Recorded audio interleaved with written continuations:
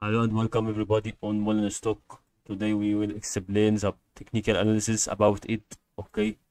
And we see that during with this movement of the chart, we see a lot of things that's different. So I mean that if we went to the 1 day, we see this thing. If we went to 10 range, we see another things and another parts on the chart.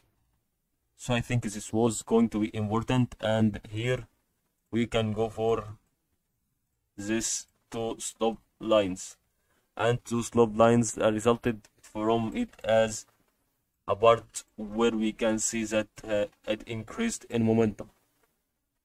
So this is going to be about the part where we can have an intersection, because this is the part where we have a separated wave, and the previous wave is going to be going to be different from the next wave, and the next wave is going to be new one,